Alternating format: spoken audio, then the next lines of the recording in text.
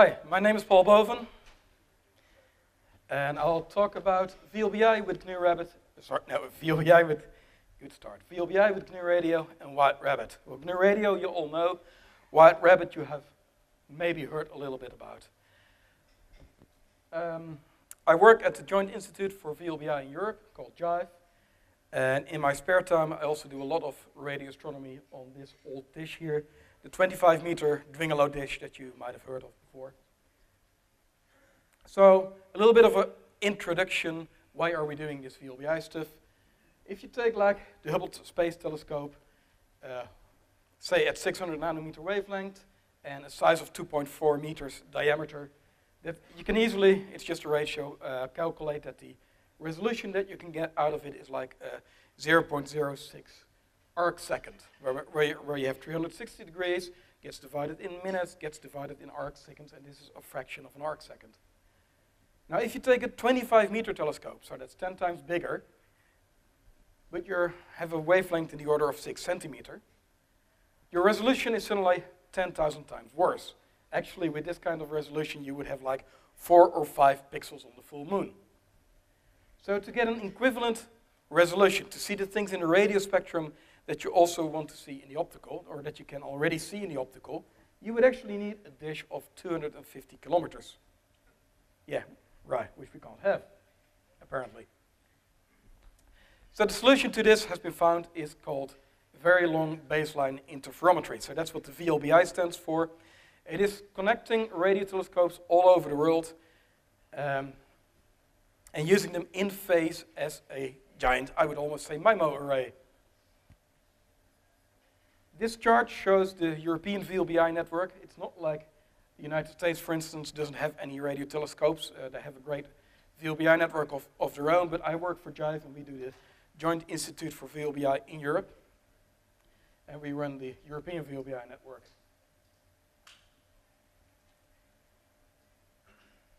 So what can you do with VLBI? You can get unprecedented resolution. The image to the left has already been shown. That is the black hole in M87. And the resolution there is really sub-micro arc second.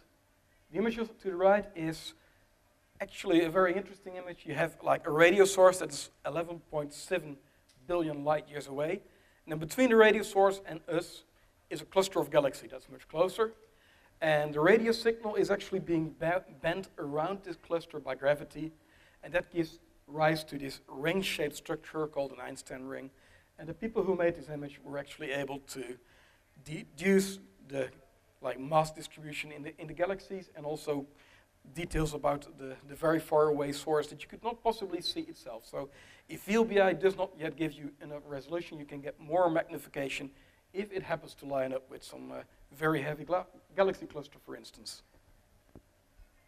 So what do you need? You need a VLBI in a nutshell.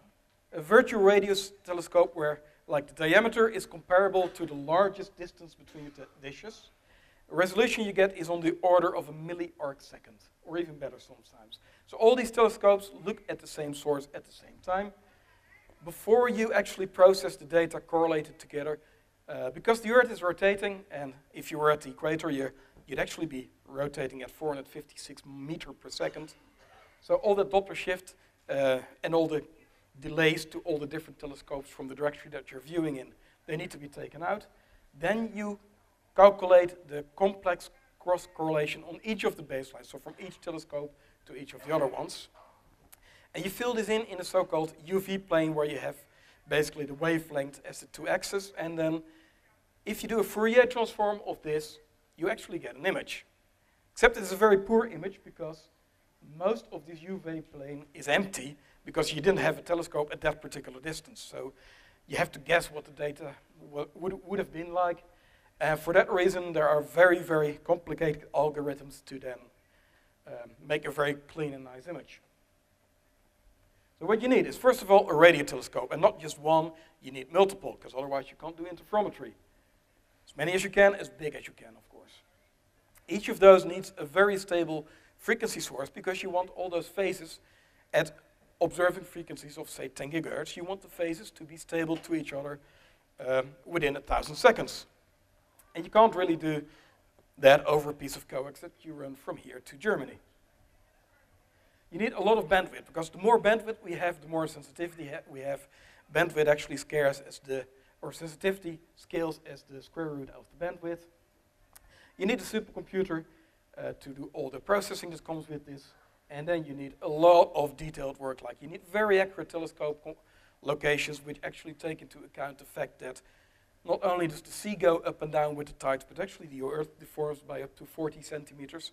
You don't notice because everything around you does the same, but it goes up quite a bit and down again. All these details do you need to take care of. So for the rest of the talk, I'm sort of going down this list of things you need and see what I can find. So we start with a radio telescope. So in my spare time, I'm a volunteer at the Dwingeloo Radio telescope. It's a very ancient instrument. At one time, it was the largest fully steerable radio telescope in the world. It's a 25-meter diameter dish. And it nowadays is being run by volunteers of the CAMRAS Foundation. And I'm one of those. We do, first of all, maintenance, try and keep the instrument in order. We do radio astronomy, we do ham radio, things like moonbounds, we do education and outreach, we do SETI, we do satellites. You certainly might have heard of some of our satellite observations that we've recently done, and then art projects and many other activities. On the left, you see the official opening in 1956 by Queen Juliana of the Netherlands. And I couldn't resist this. This is yesterday. This is actually our queen and our king. And in between those two, two of our volunteers, they visited yesterday.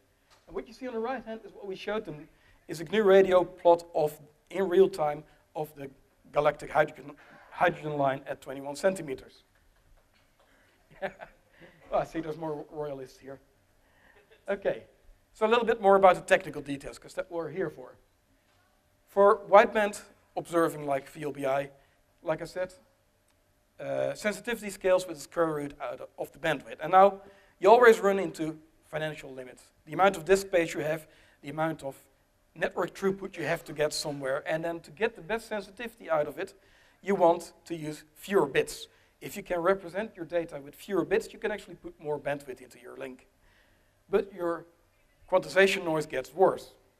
So that is a trade-off, and for VLBI, actually, we almost always use 2-bit quantization, only 2-bit. I know Great Scott yesterday said they do it with 1 bit, we do 2-bit quantization only. Now, 2-bit quantization should not be difficult. It's simply you left shift your values until you have 2 bits. Turns out that actually it is a little bit difficult. There's 2 kinds of quantization. There's the C-style truncation, where everything between -1 and +1 actually gets rounded to 0.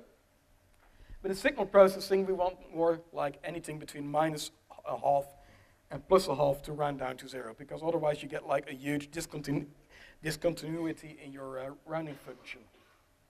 The nice thing is that GNU Radio would do both.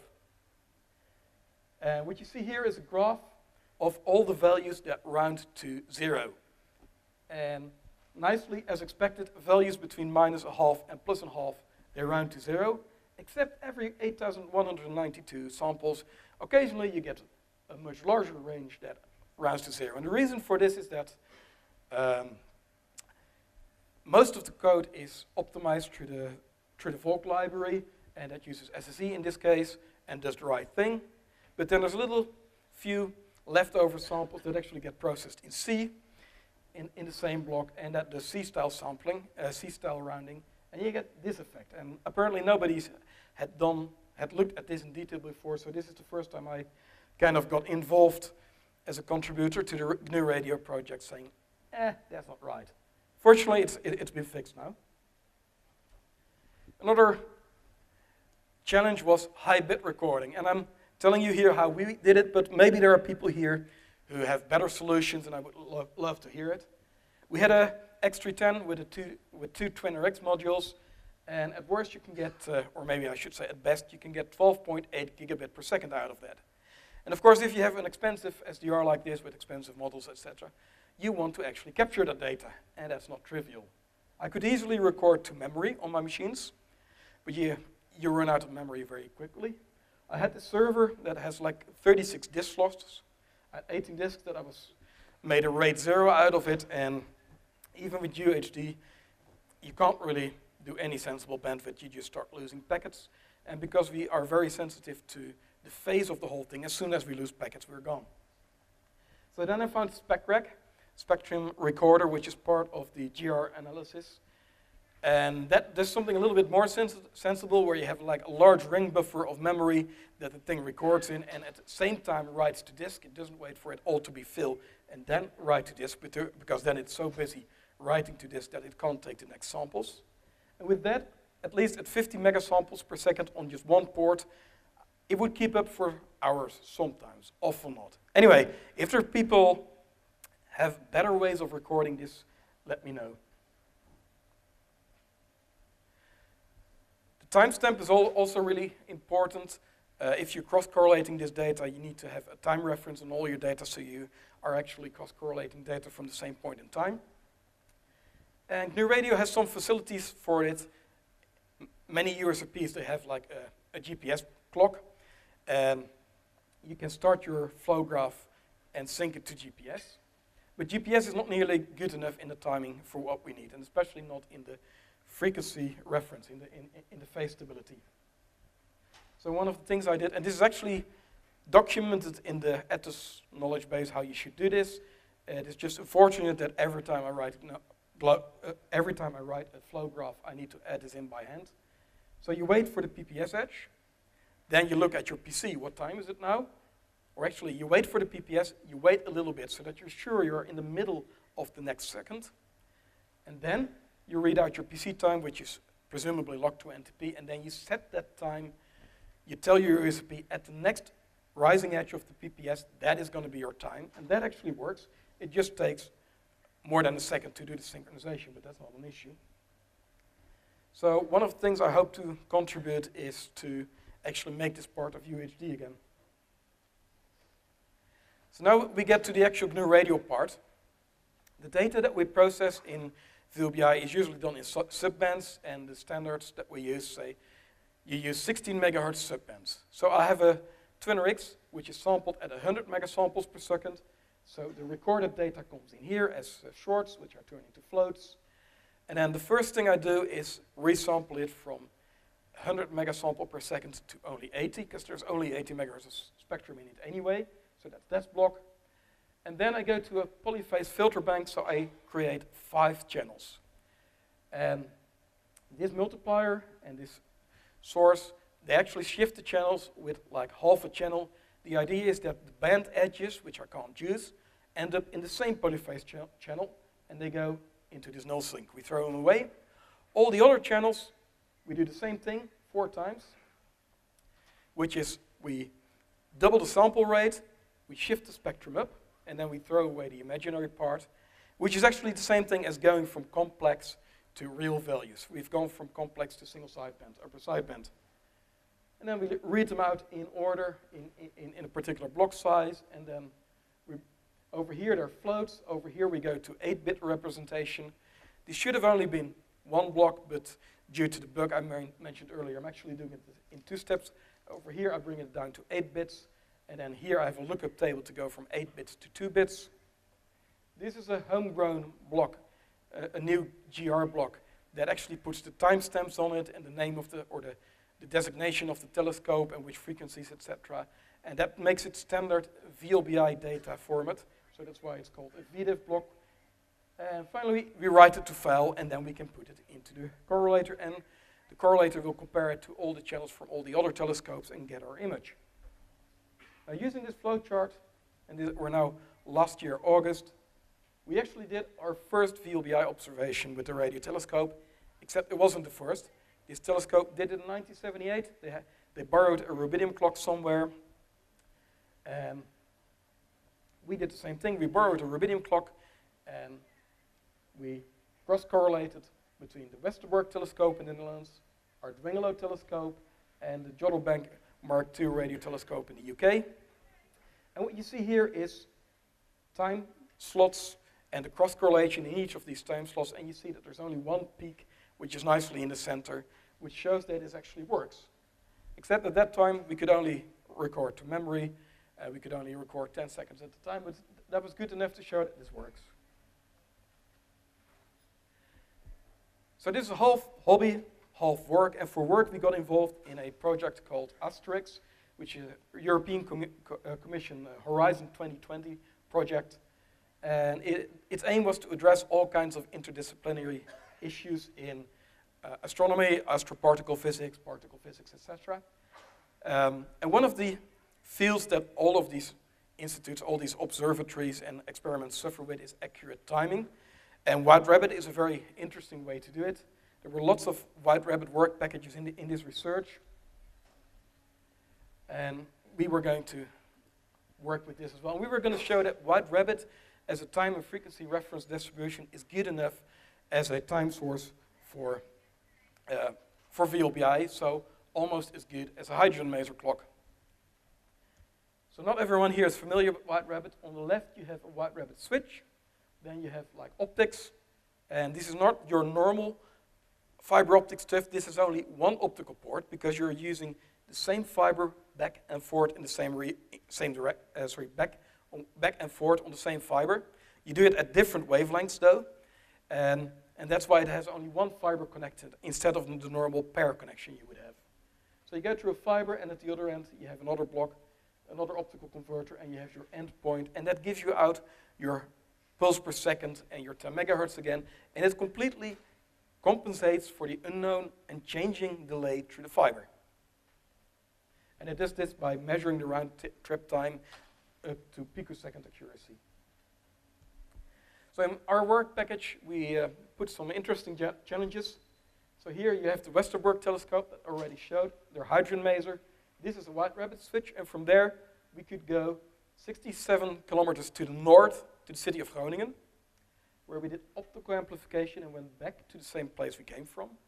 And then more optical amplification, and then we would go over 35 kilometers of dark fiber to our radio telescope in Dwingeloo. Now the interesting thing here is that we were able to do this over an existing public dense wavelength division multiplexing network. So we didn't have to run our own fibers. We didn't have to interrupt the existing users of this network, but the tricks we used allowed us to insert these wavelengths outside of the existing wavelengths, to add our own amplifiers, because White Rabbit only works on a single fiber, so your amplifiers actually need to be bidirectional, which is very unusual in telecommunication industry, and actually raised a few eyebrows when we first discussed it with them. But fortunately, the Dutch research and education network provider, SurfNet, was very willing and interested in helping with this, and we managed to set up this link. And for the people who are actually into synchronization, this is the LM deviation that we got, where the red line and the green line, red and the blue line continue into one each other, give us the actual achieved stability of the clock. And in black, we have the performance that a hydrogen maser would have according to the sales brochure. So as you can see, everywhere we're like within an order of magnitude of the same stability, and at over 1,000 seconds, eventually we cross over and even become better. Unfortunately, that's a range where for VLBI it's not that interesting anymore. But we were like within an order of magnitude of what you can do with a hydrogen maser. The problem we had is that the radio telescope in Dwingeloo is still like 300 meters away from the building. So then we had to put in some fiber. And like I said, this is half hobby, half work. This was definitely hobby part. So somebody was kind enough to give us 500 meters of fiber. The only problem is it is 144 strands, so it's a little bit more than we needed. And we had to go from here, around the building, there, and then through the building. So we rented a digger, dug some fiber or some tubing, then we inserted the fiber and built a system so that fiber can actually rotate around the axis of the telescope so it doesn't get kinked as we turn the whole building, which turns with the dish. Then we also ended up splicing our own fiber, which is, each fiber here is like 1/8 of a millimeter in size. It's really nerve-wracking work to do. And what we ended up with in the end, inside the Faraday cage, inside the radio telescope, is this setup. So you might recognize some of these blocks. This is an X310, and I managed to find an X300 somewhere else, so we had 2 of them. This is the incoming fiber, and So we had this long 169 kilometer link, and we also had the direct 35 kilometer link, so we could actually compare the performance. And this is the White Rabbit switch that takes care of the timing. And this is the second White Rabbit switch, so we could run one on the long link and the other on the short link and run them at the same time. Actually, these are not, I should also mention that these are not the standard White Rabbit switches. You don't get this kind of performance on the standard White Rabbit switch. We used an extension to the White Rabbit switch, which is called the low jitter daughter board. And on one of the switches, we also had a special cleanup oscillator. And that allowed us to actually get to the performance that we were achieving. So now it's time to show that all of this actually worked. And unfortunately, the project was getting very much at its end. It ended in April this year, and by now we are in March, so it's getting a bit tight. But in March, we had an overall network monitoring experiment with like 20 dishes officially participating, and we unofficially participated with our hobby dish as well. Problem is, all these observations, VLBI observations at 21 centimeters are at 18 centimeter wavelength, 1650 megahertz, which is slightly higher than the hydrogen line, and the Dwingeloo dish didn't have any receivers for that. So we had to install new low noise amplifiers, which means you have to get into the elevator. The elevator goes up, and then you go to the receiver, and then you can pull out the receiver and bring it down with you. It's a lovely picture, except we had wind force 6 and rain. Yeah. Still, we managed to do this, and we managed to get our first fringes on a remote maser. And what you see here is, again, the amount of cross-correlation for different time offsets, and you see one very nice peak. And this is actually between the Dwingeloo dish and the 100-meter diameter Effelsberg dish. Also, because we last minute bought different preamplifiers, we didn't quite have the sensitivity that we thought we had, but later on I did more observations, and what you see here in black is the actual performance of the link back-to-back without doing VLBI, and then this again is an Allen deviation, so over here you see the amount of frequency noise, and what you see over here is your averaging time. And what you see here is that for the 35 kilometer and for the 169 kilometer, basically the performance is exactly the same, but then eventually it starts to diverge, and that is because these measurements were not done at the same time yet, and you start to see the effects of the ionosphere. Still, we can see that the performance is pretty close to the link performance. We're not losing much. And this is actually an observation that ran for 1.5 hours each.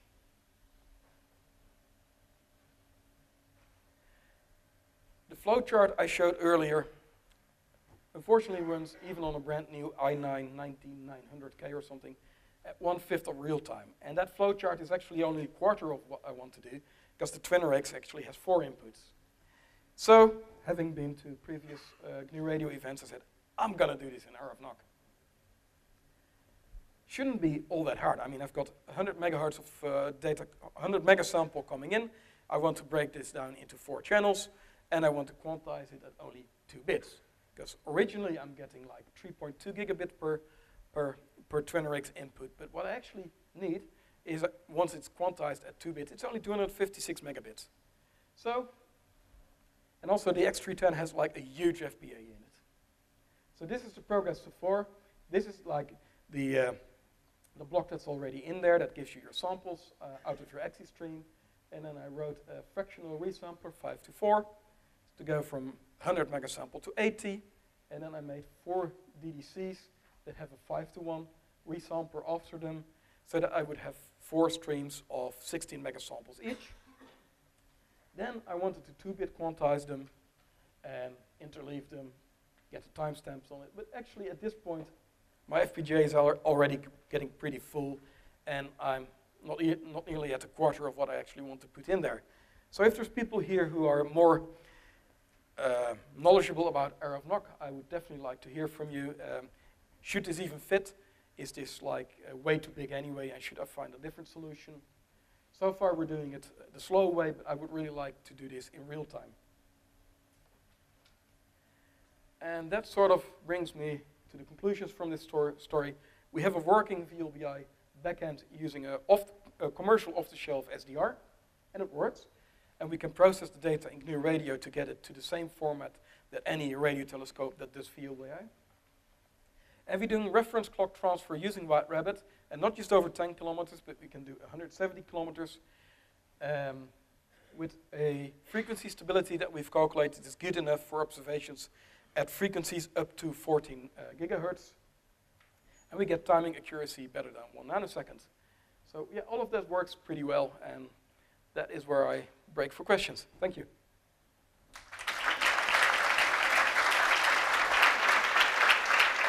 So, you mentioned that the White Rabbit switch that you're using isn't, or you made a comment that it's somehow different, or that you wouldn't be able to get the precision you needed with an actual White Rabbit switch. Can you elaborate on that a little bit? What is the performance of White Rabbit naturally lack that you had to make up for? So it was improved in 2 ways. The low jitter daughter board really makes the Allen deviation, like, I think more than a factor 10 better.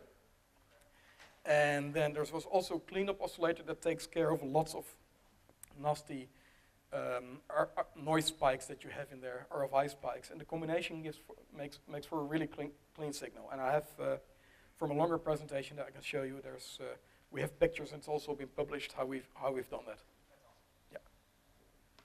We have time for one. Oh, there we are. Marcus.